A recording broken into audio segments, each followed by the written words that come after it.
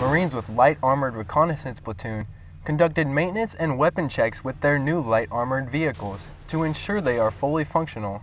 One of the things to do to ensure that maintenance and the vehicles work when a company comes is to test fire all the vehicles. And then another little piece of the training for the actual Marines, other than just preparation and maintenance, is a lot of the drivers are stepping up and playing as gunners. So gunners get some experience and gunners get VC experience. The Marines with the LAR Platoon are currently on a unit deployment program to prepare for the stand-up of the LAR Company, which is slated to become part of Combat Assault Battalion in the near future. Well, out here we're training new gunners, from the drivers up to gunners, so they gain a little bit of confidence, and also their gunnery skills, enhancing them so they'll be able to get into a gunnery seat without a whole lot of training.